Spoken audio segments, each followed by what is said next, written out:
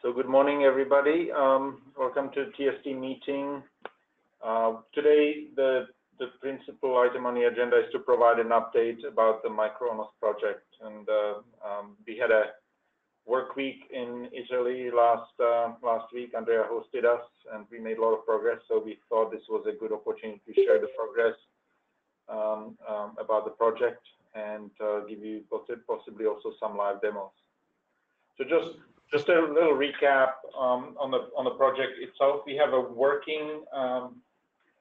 kind of working document which summarizes the rationale and kind of the motivations for the project, as well as some of the high-level kind of technical tenets or edicts that we decided to frame the project around. There will be three major subsystems of this, at least at the base, at the core. One is the topology. One is control for programming forwarding plane and shaping it using P4. And then the last one is configuration, which will rely heavily on GNMI, GNOI to manage and configure the environment. The kind of per agreement discussions that were set up several months ago, we decided that we would focus first on the functionality where ONOS is lacking the most, which is the ONOS configuration. And so this was the subject of the work week, is to kind of establish the ONOS configuration project and set up a very similar kind of a base pattern from which the other projects would run as well. Now, we originally intended to just work on onos-config initially, and then when it's done, kind of shift over to the control and the other and topology. But I think some new developments will allow us to very shortly after having started the onos-config is to also start the other subsystem as well. So basically, we should be able to move across the full breadth of functionality to make, I'm hoping, a fairly rapid progress on the µONOS project. As we discussed in the past meetings, for this project, we maintained the ONOS branding. The new architecture, we're referring to it as micro-onos architecture, which because it's based on microservices, gRPC, and it's oriented towards the new generation SDN protocols such as P4 runtime, GNMI, GNOI, gRibbie, and will make heavy use of the standard Yang model such as open-config.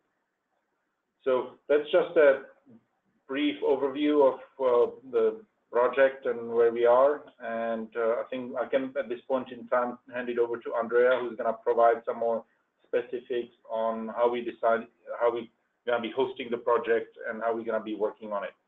Andrea?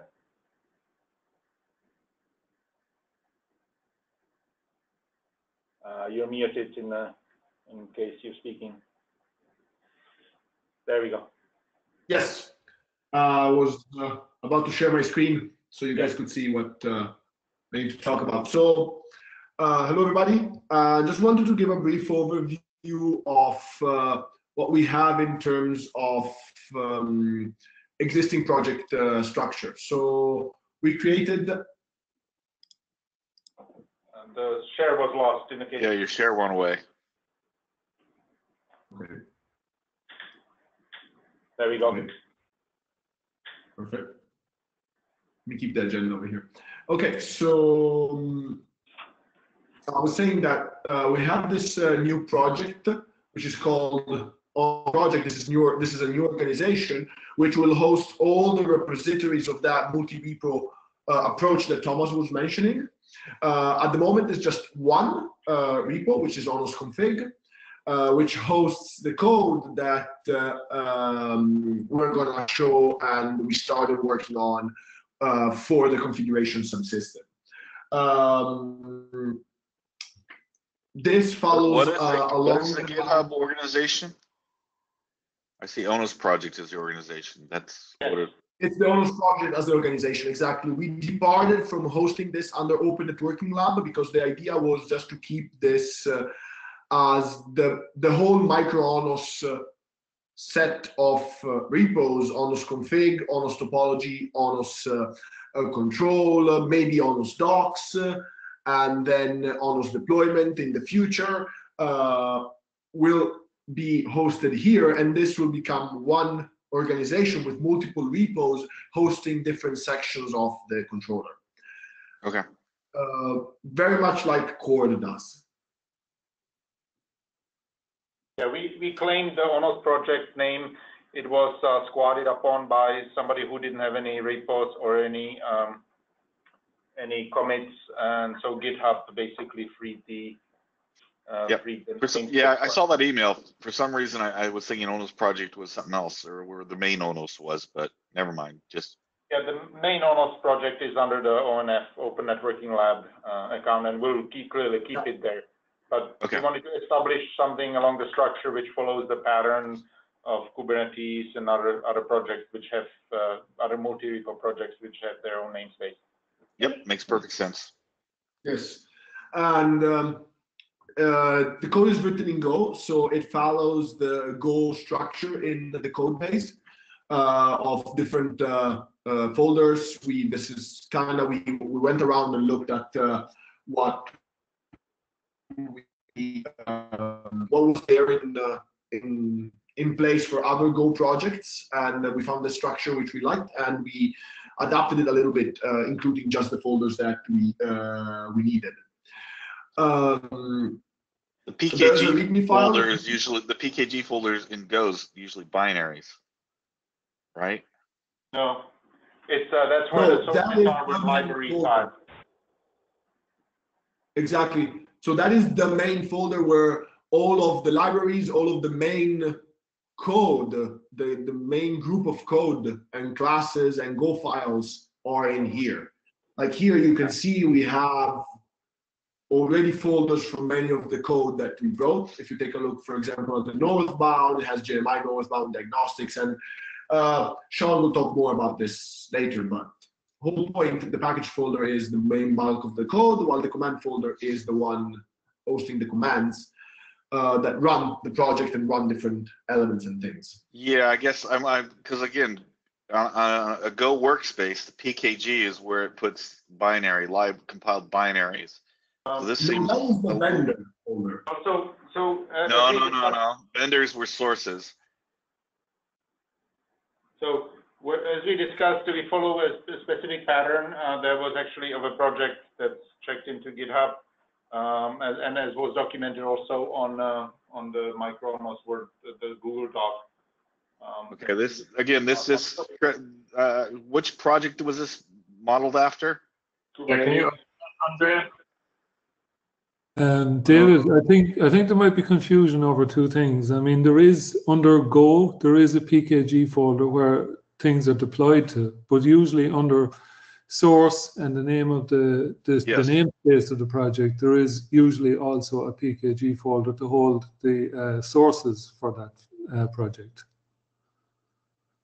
Okay, I see Kubernetes has done that. I was looking at other projects that haven't done. I mean, most of the Go projects I'm familiar with, like Docker, I don't think does that, for example.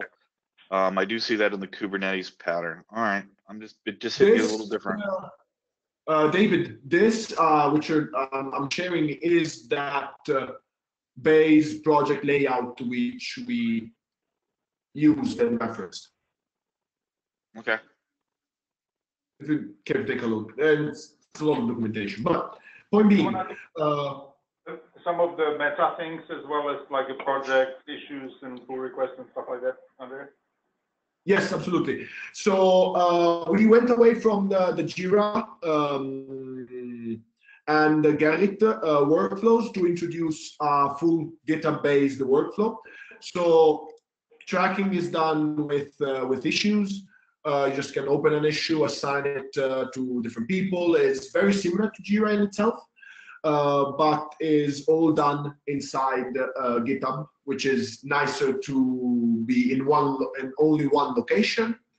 We also started a set of projects that kind of mimic the key structure of the code, where the southbound really talks about the code in the southbound, and the northbound is really focused on the code in the northbound. If we pick one of those, we have a series of, it's a Kanban board with a series of columns, which is a to-do column, which all the things that are related to the northbound are, when you open an issue, you can assign it to a project. If you assign it to Northbound, it will show up here on the left. Then there's the in progress. Review in progress is when you assign a reviewer to the pull request, and that pull request gets reviewed.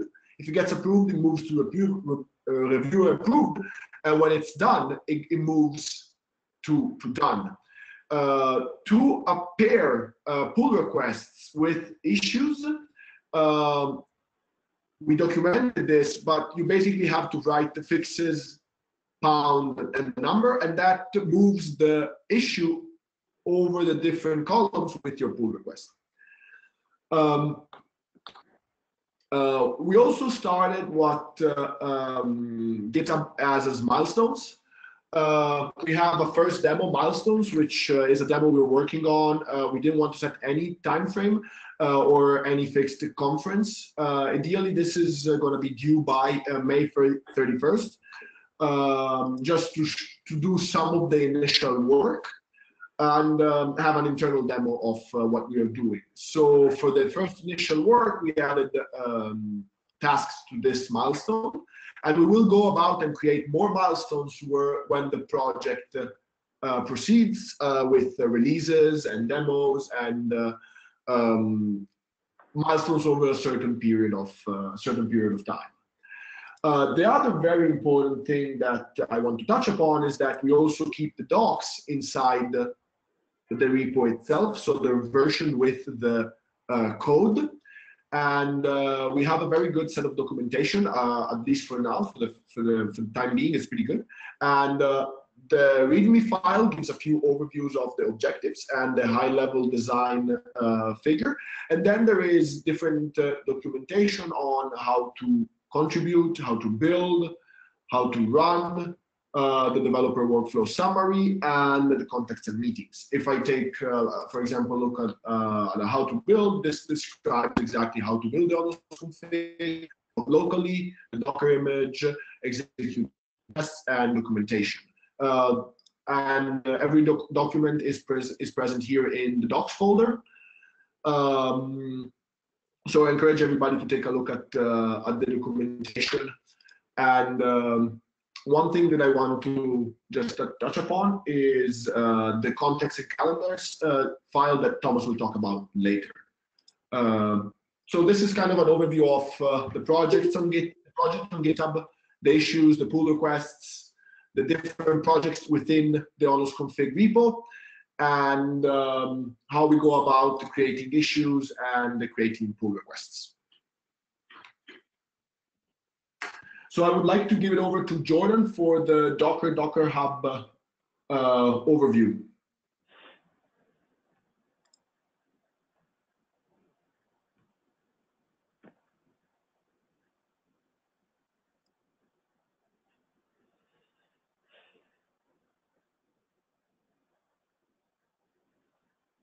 All right. Yeah, so we're using Docker to both for a couple of purposes. We use Docker images to both build the project and to actually produce a final product. So the Docker files can be found in this build folder inside the repository. So as I said, there are a couple Docker files. So the reason that we have dev Docker, this is basically a Docker image that we use for building the project. And the reason is there are a bunch of dependencies that we don't necessarily want to install locally. So things like Protalk.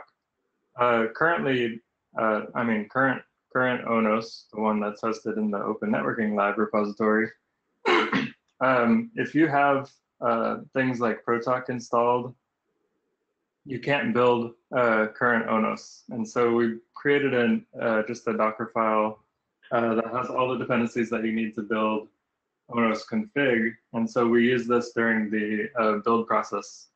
And we also use it in CI, which Ray will talk about. And then in addition to that, there's a much smaller Docker file that's suitable for Kubernetes, which I'll talk about in a little while, that just uses Alpine as the base image and only produces the Go binary and adds it to the Docker file. So the way that we're distributing the Docker images is on Docker Hub. We created again an onos project repository. All right, yeah. So in the onos project repository, well, I guess we've had this for a while because onos is in there. But yeah, you'll again find the onos-config build image. So this is used, for example, by our CI. Pulls from this repository so that it can build the project and run tests and things like that. And then we are distributing the actual binary under the onos-config manager project. I don't have too much more to talk about than that. I'll get into it a little more with the Kubernetes stuff. I just want to add something, Jordan. I've been trying to set up the automated builds on Docker Hub so that we don't have to push things out. I really want to get that to work this week. So that way what it'll do is it'll notice anytime there's a change to the repo and rebuild the Docker images for us. So we won't have to do it and push things up.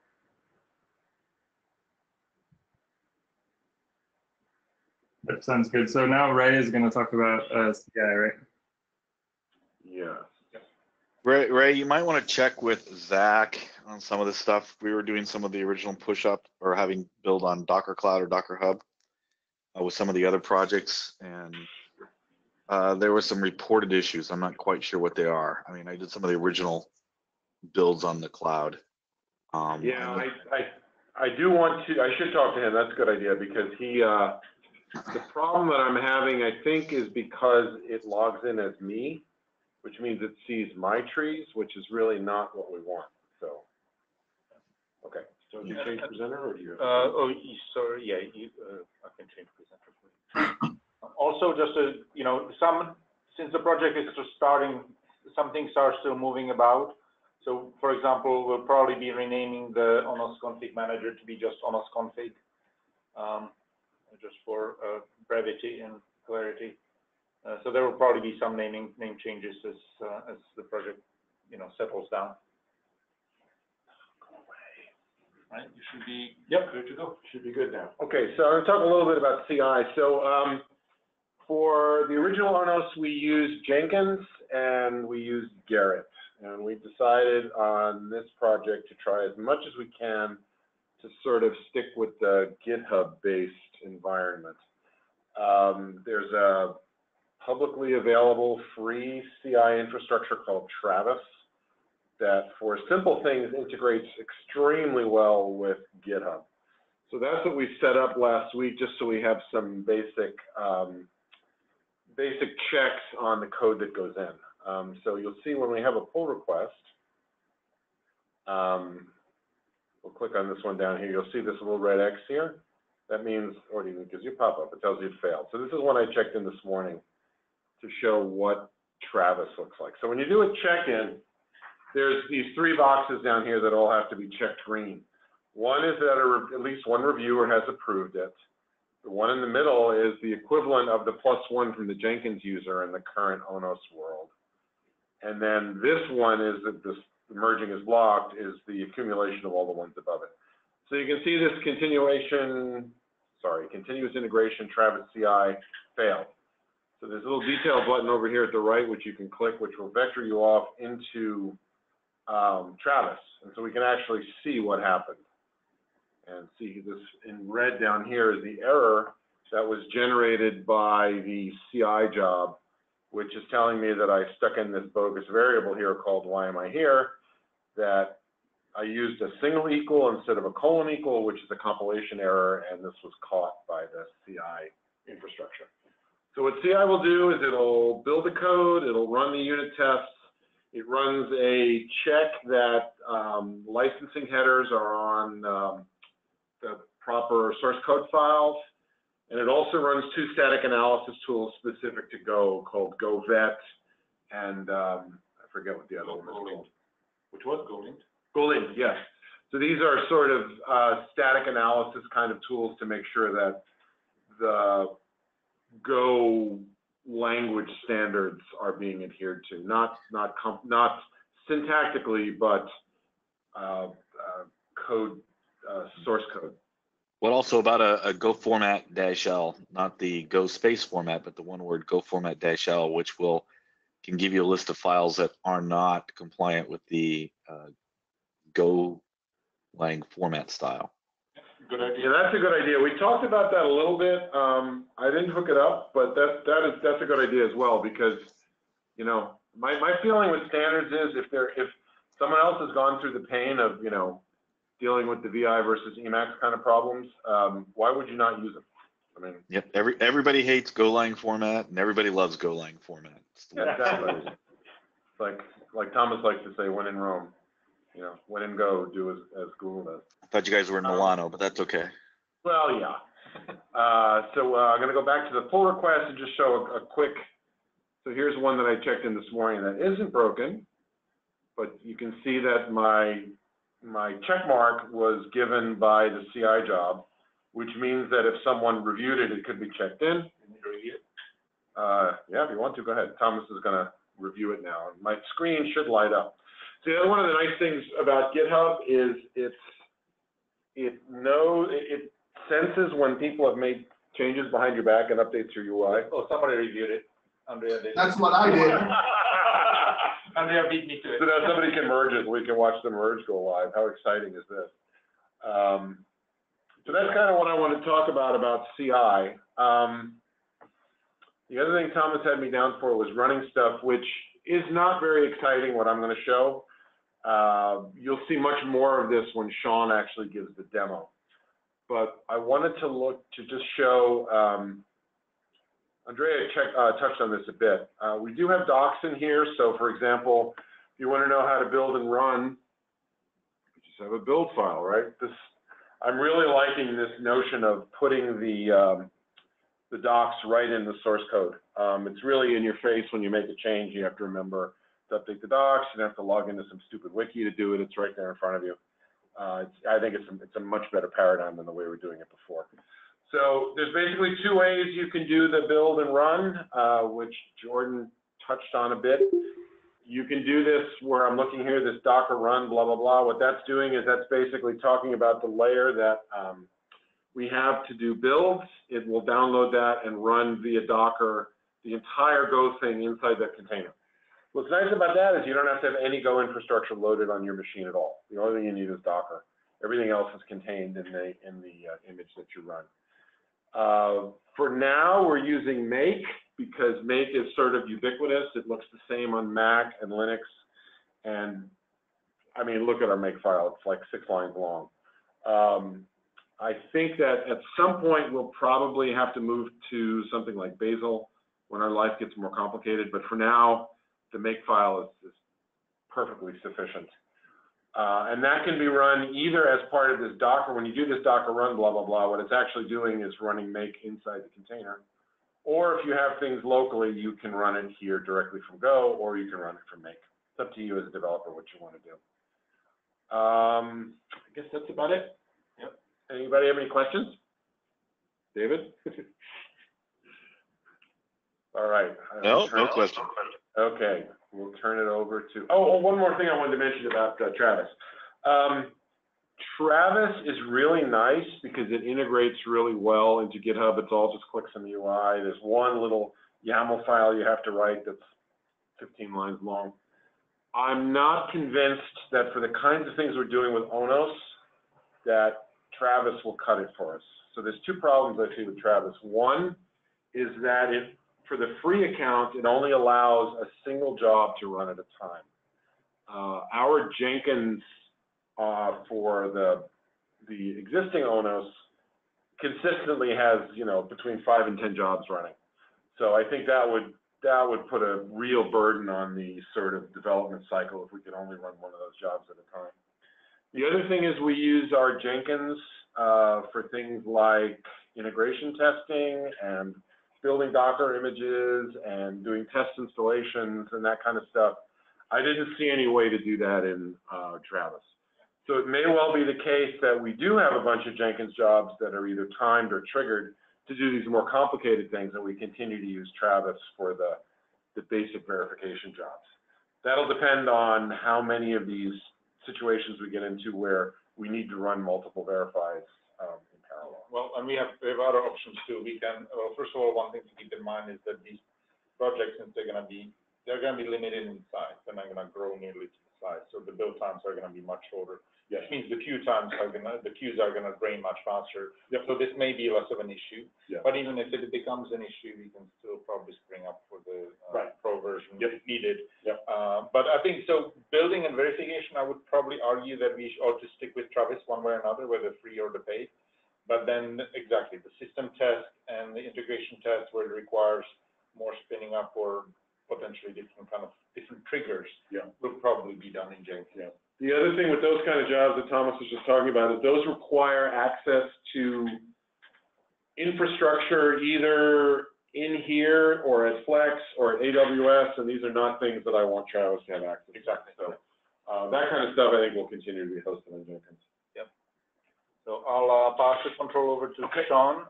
Sean, I'm not sure you're on the web client. Hopefully that can present. Yeah, I should be able to. I should be able to, Thomas. Yeah, let me just. Sorry, I thought I was able to. Your entire screen is grayed out for me, but okay. Let me just get the slides going first. So I wanted to talk about this. I'll just put it in present mode.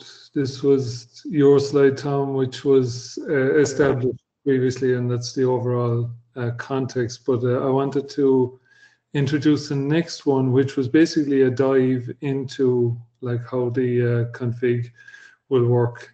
So I wanted to start on the inside, so to speak. So this is the internal storage structure, and as I go, then I'll build it out to the northbound and the southbound and so on like this. And at the core of it, there are 3 stores, right? So there's the change store is probably the core of it all. This is basically a set of change values. It's just a list, a set, effectively, of path value and removed or not removed tuples. Okay, and basically when changes are made, they are immutable. So basically, they're stashed away in this data store, and they're not changeable. They're there as a set, and an ID is generated from that set of paths. That, using a SHA algorithm, and that then is the identifier of that change. Now, the idea behind that is, the change, you could have one change representing the complete configuration of your device, which would include many paths.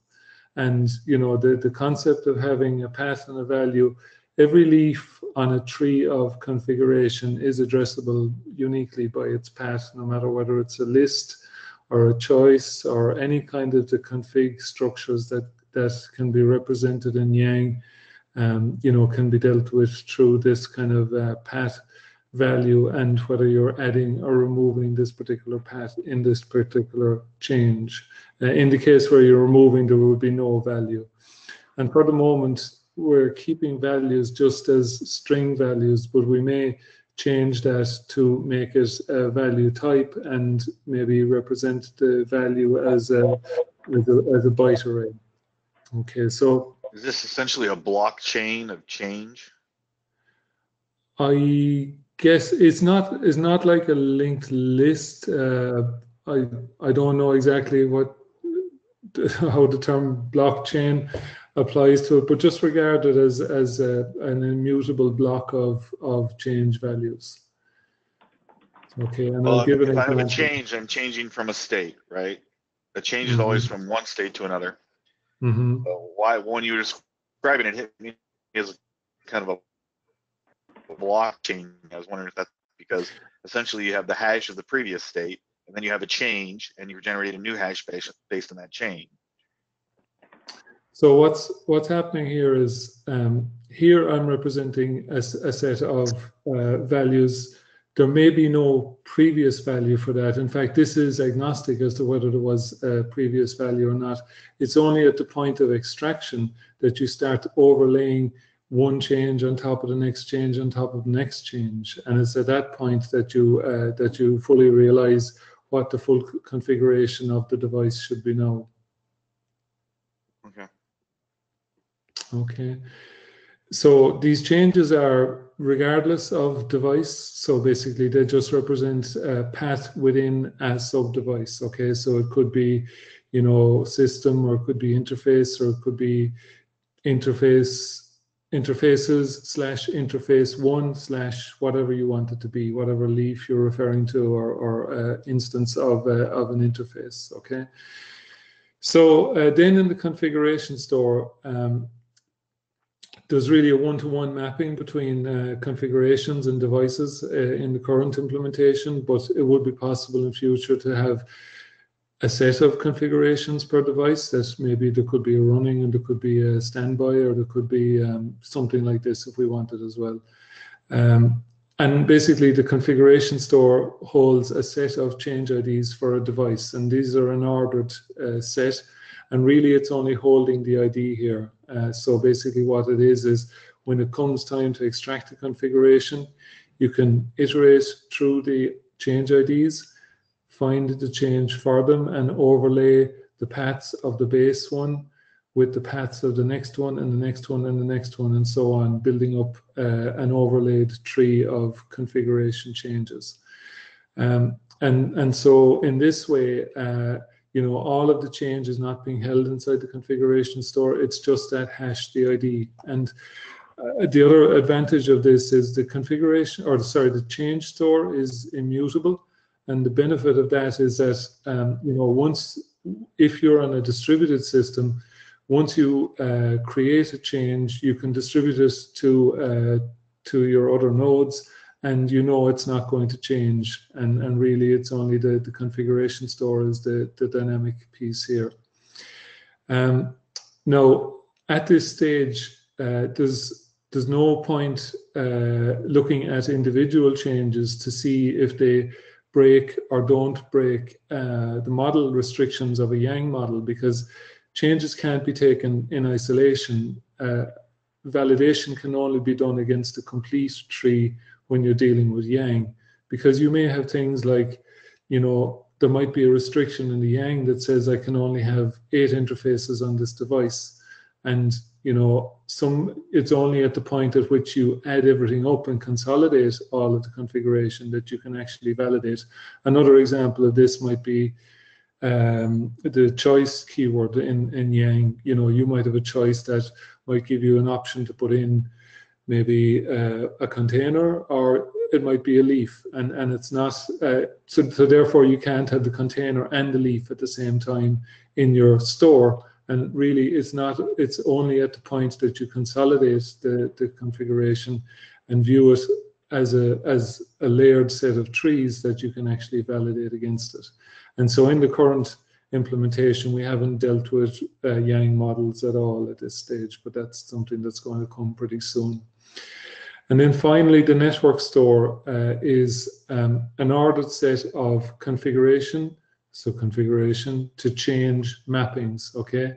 And basically what it does is it allows you to define a network change that's going to span many devices. So you can make, in one single action through GNMI northbound, you can request a change to many different devices, and this will enable a system-wide rollback, a rollback of all the devices that had that change.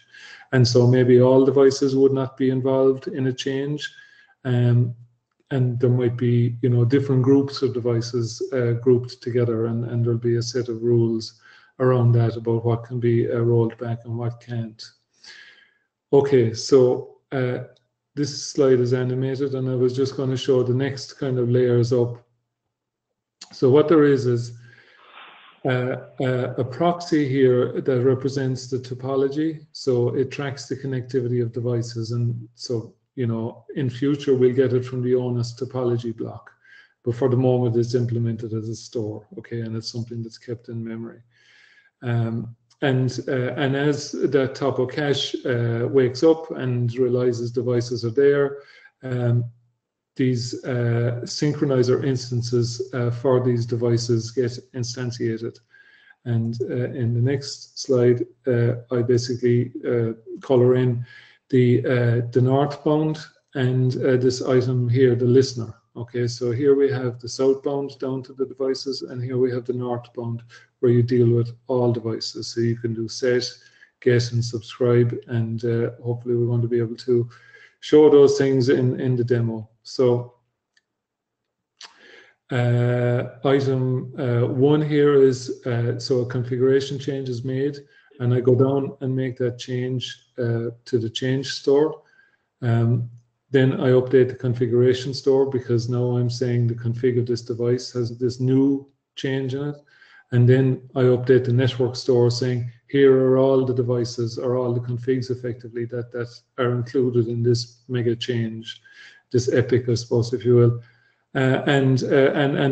As those things get created, the configuration store emits an event to the listener, and then each of the devices listen out for their own related events, and they pass them down through the synchronizer to the actual device itself. And the listener also has a function that the northbound interface is also listening to us, so that if you had another user connected to your northbound interface and they were subscribing, they would hear the changes that another user had made. Okay. So maybe I missed something. For my clarification, so when you do a set, it goes to the change store, and then is it an event from the change store that updates the configuration store, or does that set have to actually make a call to the change store to say, here's my change, and then to the configuration store that says, here's my change? So yeah, all three of those are coordinated by the manager, the service that's servicing the GNMI. So a session gets established, and a service is instantiated here that takes actions 1, 2, and 3. Is there any reason we're not going kind of, having the thing say, here's my change, putting it in the change store, and having that essentially be an event back to the configuration store or the network store, depending on the change, I suppose, and having the changes propagate that way as opposed to having a coordinator? So one of the reasons, for example, is that, say, for instance, you were setting the same change on 2 devices. Basically, what the controller does is it realizes, it sends a change down to the change store, and it realizes, actually, when it's sending down the second one, I already have this change. And so it doesn't create the change the second time in here, but it does have the list of devices. So I think that the reason that we're using a controller is it's keeping track of what are the changes, what are the devices, and basically just adding it together and putting it in the network store. It's a pretty lightweight operation, and really I didn't really see the need to put a lot of functionality into the change store or the configuration store to do this kind of chained effect. It's something that we can achieve here. I mean, set really is the main input function in this whole thing. I mean, get is just a passive request. Yeah. Plus, also the controller has to be in charge of propagating any failures upwards. So it's effectively a synchronous operation for set.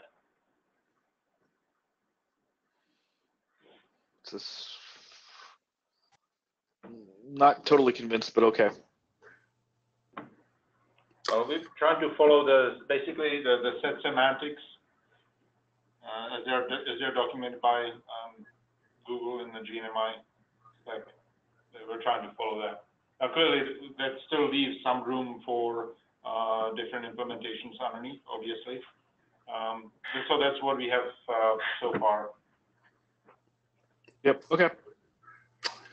Okay, that's more or less it for this slide. What I was going to do then is give a demo. Now, I don't know how effective that's going to be with my screen sharing, but I'm going to give it a try. So basically, in the demo, what I was going to do is basically do a GNMI change for one path within one device. So basically this was just going to be setting the time zone on the device.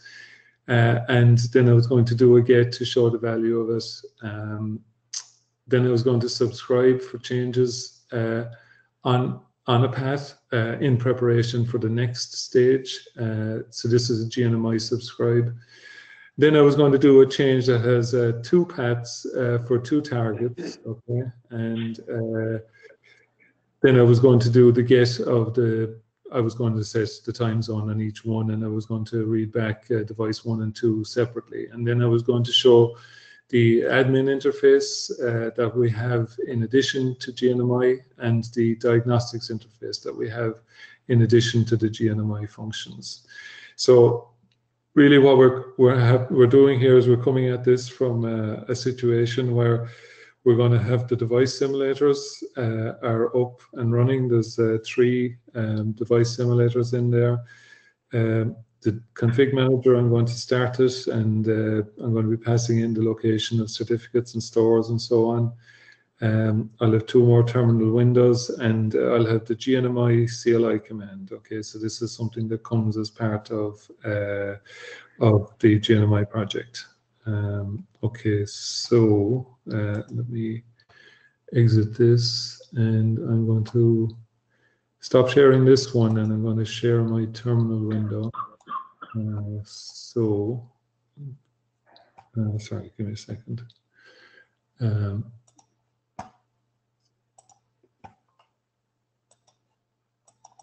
Let's see, so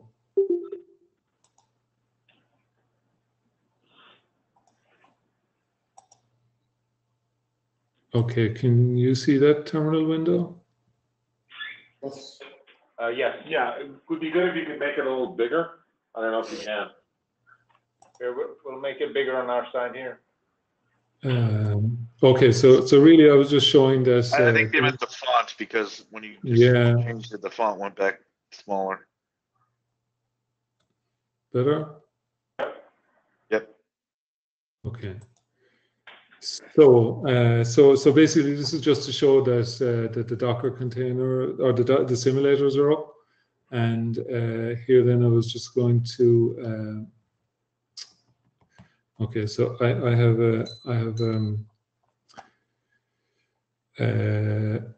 yeah, so I've got 3 windows, and I'm going to have to juggle between them. Let's just see. We've lost the terminal for now. But yeah, that's fine, Thomas. I'm going to show you another one. There it is. Okay, all right. Give me a second here. So I have some notes in Keep, and I'm going to just copy them and paste them into the window so that you can see it. Okay. It's a little bit awkward, but we'll get there. Okay. Okay, so let me just copy this. You probably.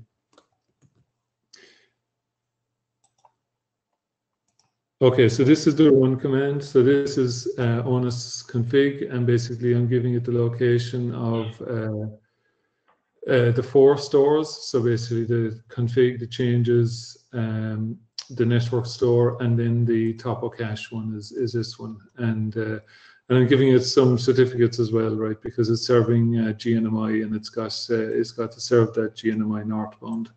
So basically, it's connecting to the devices, and for each one of the devices I connected to, I'm testing the capabilities and just printing them out. Okay, so I'm going to stop sharing this screen, and I'm going to go back to the other screen. Bear with me.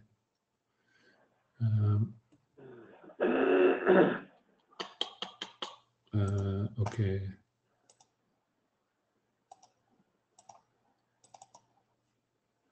Okay, so hopefully you can see this one.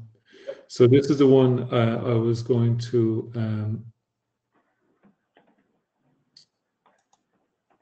this is the one I was going to do the set on, right? So let me just copy the set here.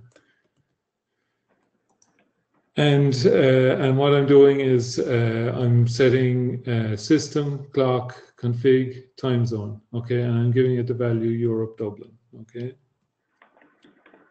So I got my op update, which is a response telling me that the value has been set. Okay. So I'm going to do a get of it now.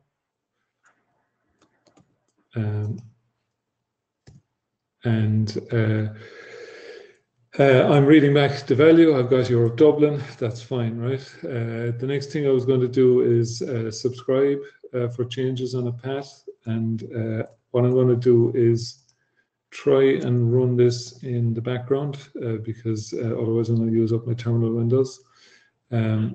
So that's in the background now, and that's there as a subscribe, right? So the next thing I was going to do is make another change here. And here I am. What I did here was I picked on 2 devices, right? So basically I have 2 devices and I have 2 changes on each device. So the first device is 161 and the first path on it is time zone name and the value is set to Berlin. The second path is also on 161 and it's got the message of the day banner and it's this is demo device 1. And then the third change is on device number 2 and I'm setting the time zone value to be Europe Paris. And then the fourth change is the message of the day banner and it's going to be this is a demo on device 2. So basically I get the response back. Each one of those was an update and here is the response from the subscribe request. Okay, so basically it's returning this subscribe value in this tree format is how it's doing it at the moment. Okay, so so that was it, holding on to values, and I was just going to do the get one more time. So this is on 161 and this is getting the time zone name, so you can see it's Europe Berlin, and I was going to do it on the other device here, which is 162, and it's Europe Paris. Okay, so then on the northbound we also have a number of functions called admin functions and diagnostic functions. Okay, so one of these the admin function is basically to be able to read back the network changes. And so basically this is a tool that Thomas developed, and it attaches to the config manager through gRPC. It's like alongside GNMI, and it's something that allows you to see the network changes. And you know what it's doing here is it's basically showing you that I made 2 network changes. Okay, so the first one was given this hash, and the second one consisted, and it only applied to device number 1, and the second one applied to 2 devices, and each one of them got their own hash. And the reason each one of them got their own hash is because the content was different. The time zone was different between the 2 of them. If the time zone had been the same and the message of the day was the same, it would have copied this and basically it would be the same change ID on both. Okay, so the final thing I want to show is the diagnostics interface. And again, this is a gRPC to read from the changes database. Well, actually, what I have first is I have the config. I added a new one. So this is reading from the config store, and basically they're not in any particular order. There were 2 other devices in my store, and that's fine. I've added on a new device, so it's created 1 configuration for device 162 and 1 configuration for device 161. And here is the only change that was made on 162, and there were 2 changes made on 161, the 2 changes that I showed you. And finally, there's another command to show the changes. Okay, so here I've got, each of the changes. Again, they're in no particular order, but basically you can see here's the case where there were two paths changed in the one go. Neither of them was removing a path; they were both adding. So removed as false. The value is in there as a string. The changes. This for instance is a full configuration for a switch in the example world. And so the changes here really aren't specific to device. It's only through the configuration store that they're actually linked to the device. So that's really it. That's what I had to demo, and hopefully people can the subscription, Sean? Say again?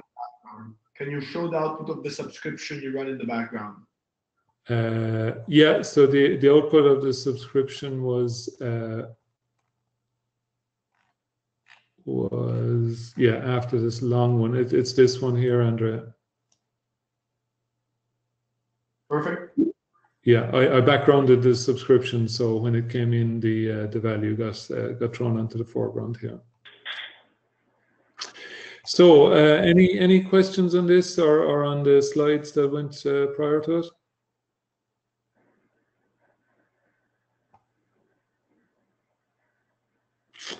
So let me just really quickly add. So clearly this is just initial examples of the administrative and diagnostic tools inventory. We expect that to grow significantly.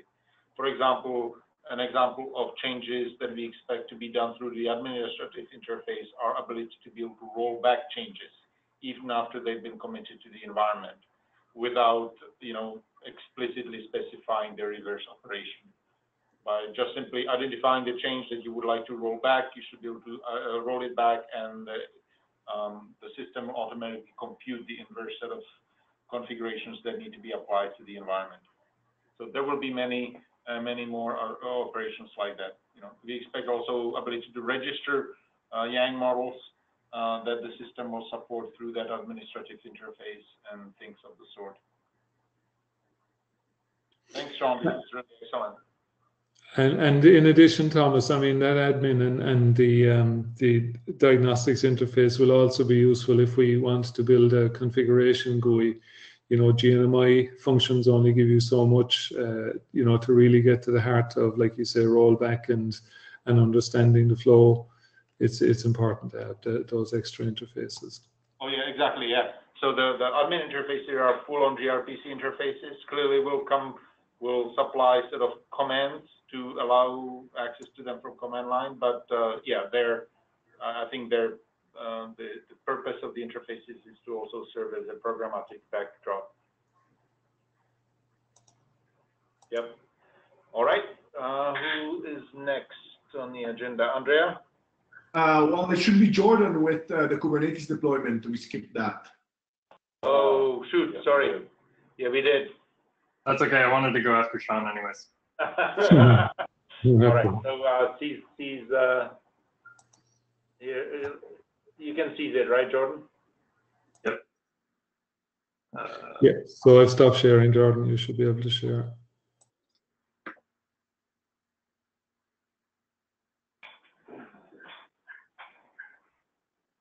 All right.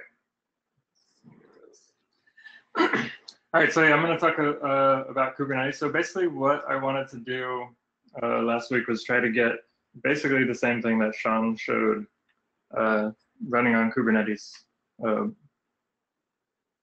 that's why I wanted him to show first. So everything I'm going to talk about, so I mean, as Andrea mentioned, there's this docs folder. So inside the docs folder, there's this deployment documentation. So this basically documents everything I'm going to talk about. Basically, it documents setup of a local Kubernetes cluster. There's no description of production, but it's pretty similar. And then all the commands that you need to be able to deploy all the same things that you just saw from Sean, and be able to use, for example, the GNMI CLI to access the cluster. So also, as mentioned, we're following the package structure that we showed. So all the Kubernetes related stuff is found in the deployments folder. Currently, there's only a Helm folder.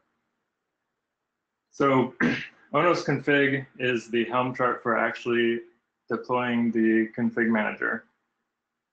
So what a Helm chart provides is basically you just define a set of templates, and you can pass arguments into the templates, and basically Kubernetes manifests are generated from the templates and sent to Kubernetes. So the onos-config Helm chart consists of a bunch of different components. The main component is this deployment. So a deployment in Kubernetes is basically a set of pods. A pod is a set of containers that runs an application that share a network interface.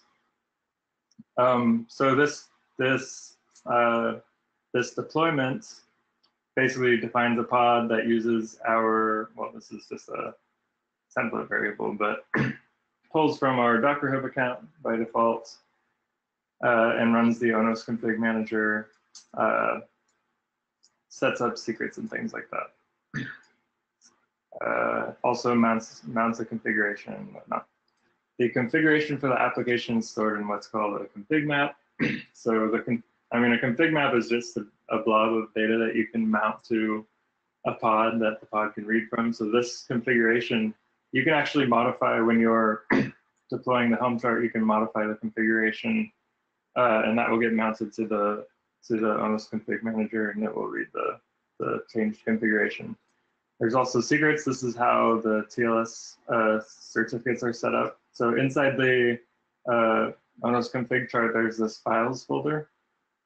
So files is where the certificates and the configurations are stored, and these are actually loaded into, these are the default, basically the default values that are loaded into the Helm chart when you deploy it, which I'll show. Then there's a service definition. So service in Kubernetes is basically, it's what exposes a pod, or in this case, a deployment to other pods running inside the Kubernetes cluster. So this basically says the onos-config manager is reachable on port 5150. And then finally, there's something called from a HA point of view, we're looking just to have a service VIP that will map to various one or more instances of config manager, for example, or how are we dealing with HA and that? Okay. Yeah. So keeping it simple. Yeah, and then so one detail about Kubernetes also is that pods running inside of a Kubernetes cluster are not really accessible outside of the cluster by default. So what you have to set up is something called an ingress. So an ingress is basically just a set of rules for an external load balancer. And so this chart also provides ingress support, which I'll show a demonstration of. And then in addition to the onos-config Helm chart, I wanted to try to set up the same kind of end-to-end test that Sean showed. So there's also a device simulator chart. So the device simulator chart basically sets up the same simulator that Sean was just playing with inside Kubernetes. And the actual, the image for the simulator can be found in this tools/test/device sim folder. So basically that just takes this image and then deploys it in Kubernetes. Can you guys see this? Oh, what did I do? All right.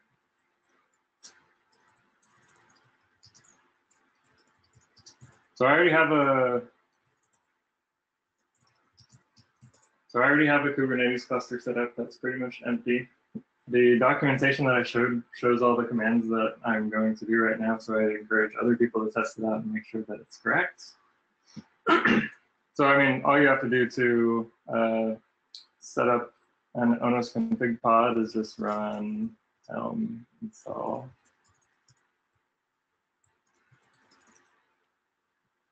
So when you run helm install, it shows all the resources that were created. So it created a secret for TLS, the configuration, the service, the deployment, and one pod that was running inside the deployment. So currently the default value for, I mean, a deployment allows you to set the number of pods, but currently the default is 1 since we don't actually have a distributed store behind us. And then once it's running, you can view the pods that are running. There's just one pod called icy jellyfish. And you can see the logs. So this currently is trying to connect to basically the default devices that are set up in the configuration. So it doesn't really do anything right now. What I have to do to get it to do something is, well, a couple things. So I'm going to get rid of this Helm chart.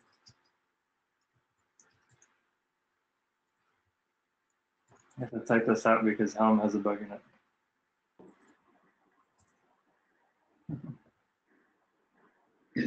Yeah, so in order to deploy, in order to do a real end-to-end test here, I have to deploy first a device simulator. So the device simulator chart, you can deploy it just by giving it a name and pointing to device simulator charts. So the device simulator chart just basically only just creates a pod, configures it, and exposes it to other components, which the service is the mechanism through which the onos-config manager will reach the simulator. So I'm going to deploy a couple of them, actually.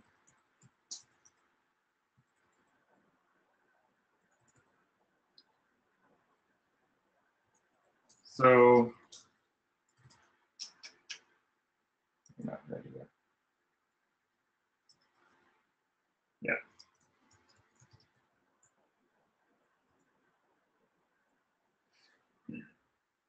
Yeah, so the device simulator basically is listening at a service called device1 device simulator at port 10161. So in order to connect the onos-config manager to the device simulators, all you have to do, find this command.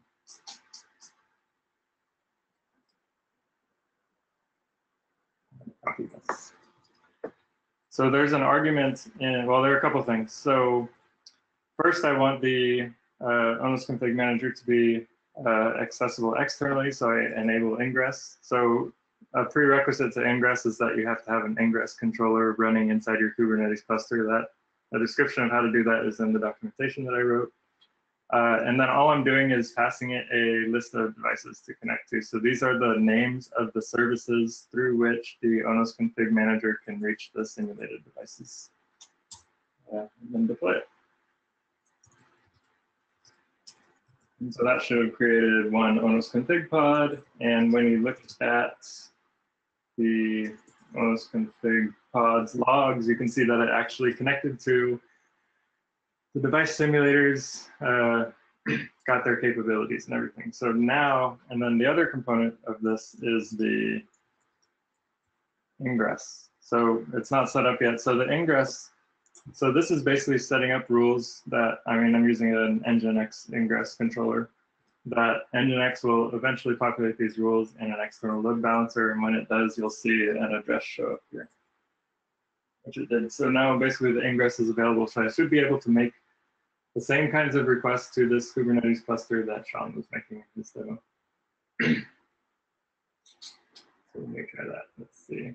Let me find it.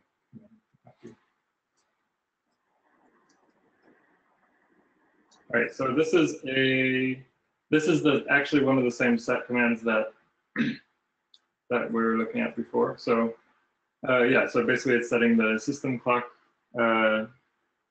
time zone name to Europe/Dublin, using the certificate, the key and certificate that is expected by the load balancer, and this should be able, and the notable part is the target. So the target device1 device simulator is what will be used by the onos-config manager to actually map this request to the correct device. So run it, and so it says it updated.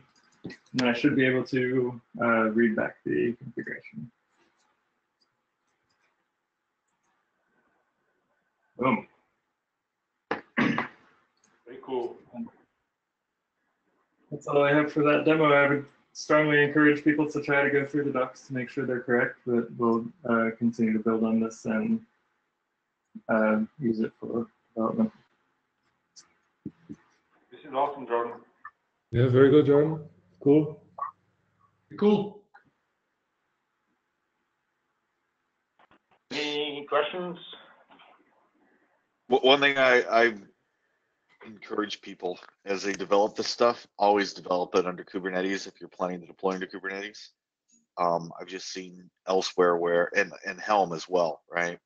When the development path starts to diverge from that deployment, it's been a pain in other projects. Yeah, no, I completely agree. I mean, we've already seen that just even during first week, right? That you know, it helps to structure the code, knowing how it's going to get deployed. And so it was really great to have Jordan figure all of this stuff out, especially with the service load balancing, the ingress, and everything else.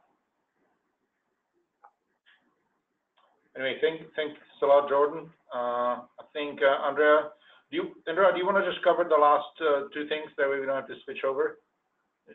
Sure, I'll keep it short. Yeah. So just a follow-up and to finish it up, I would encourage everybody to jump on board. We have what we call developer workflow, which you guys are seeing now, that goes through how to create a workspace and linking to a contributing file that we have that shows how to do basically forking of the repo, cloning the fork, creating a local branch, and then uploading that branch to your Git repo, and then creating a pull request. To create a pull request, we have a few, let's say, suggestions to make and requirements for you to contribute to onos-config. If there is an issue, find it. If not, open one. And while you're working on an issue, please move it into the in progress state, and then create the pull request, touching putting in fixes number of your issue. In that way, we're tracking it properly in inside the onos-config GitHub workflow. And again, go through the documentation. If you find something that you don't like, just feel free to reach out to us or fix it yourself. Open a pull request, and we'll be glad to review it.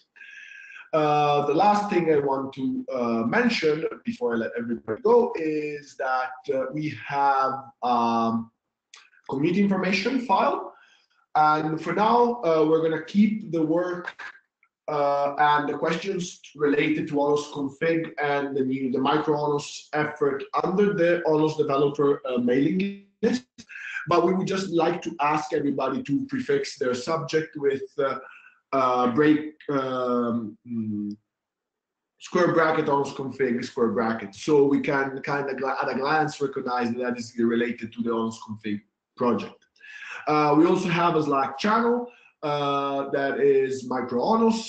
Feel free to join. That's a public channel where you can just post questions and ask things and comment on whatever work we're doing. Calendar, same as the onos project. We do have a daily stand-up at 9 a.m. Pacific Standard Time. Feel free to join any day, except the ones we have the technical steering team, because as you see, Wednesday, the technical steering team is again at 9 a.m. Pacific Standard Time, and it's going to happen every 2 weeks, give or take. And we're going to use the same as the previous onos TST, and in an ad hoc fashion, we're going to move the topic from onos-config, which we plan to give regular updates on, to proposals and discussions that need to happen on the existing onos code base. So again, feel free to take a look at the repo, the docs, try the demos for yourself, try deploying it on Kubernetes, and just jump on board. The work is going to continue, and you can follow it by following the issues that are in progress and that we are working on. That's great. Thanks, Andrea. I think that kind of covers the agenda, at least as we planned it up front. We ran a little bit long, but hopefully that's okay with everybody. Most likely, the default item on the agenda will be the TST, for the TST meetings will be the updates on the micro-onos project, because we expect it to move along rapidly. But of course, at any given point in time, if people have other topics to talk about, we can certainly dislodge that or schedule, you know, off-week TST meeting. And that's all I had. Thanks a lot, everybody. A great job, team. We'll see you in 2 weeks. Bye-bye. Bye. Take care. Bye. Thanks, guys. Bye.